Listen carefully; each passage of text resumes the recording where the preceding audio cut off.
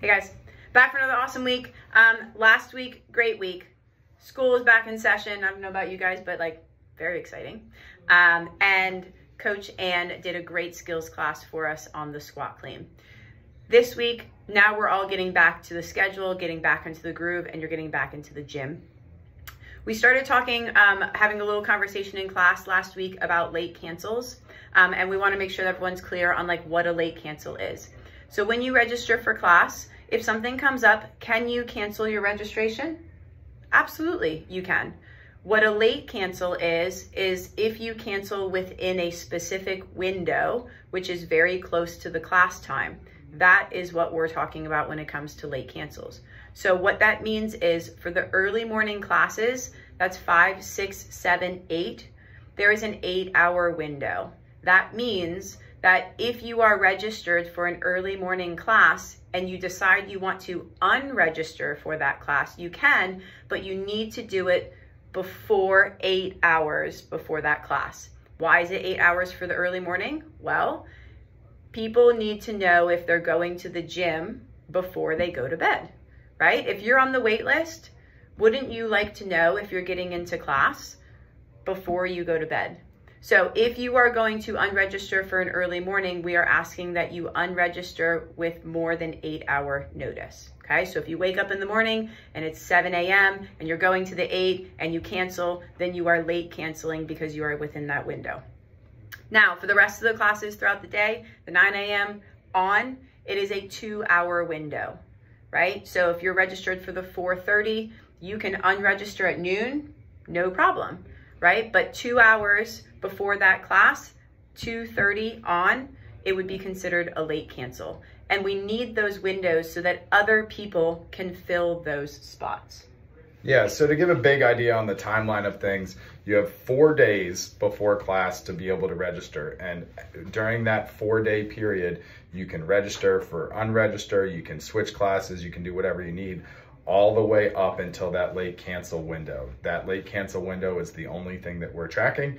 And again, early morning classes, 8 hours, afternoon or like late morning on, it is going to be a 2-hour cancellation window just to give everybody an ability to get to the gym so that your spot doesn't take somebody else's ability to get to the gym. So we appreciate everyone's attention to this. For individuals who are frequent flyers on the late cancel list, we will be reaching out to you and having a conversation to try and just understand what's going on and how we can help you to avoid that from happening. So excited to continue that conversation. I'm also excited about the fact that we're downtown. Our gym is downtown, which means that we like to participate in downtown activities. So the next downtown activity is in the streets on September 14th.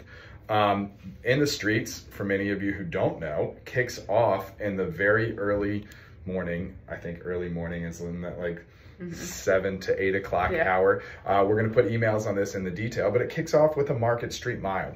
So the Market Street Mile is just a 1-mile foot race. There's a non-competitive division, a men's division, and a women's division that all take half an hour block times. And as Odin, we are going to just show up this year. This is not put on through us. It's put on through Downtown Partnership. Celebrate Frederick, Yep. who puts on In the Streets.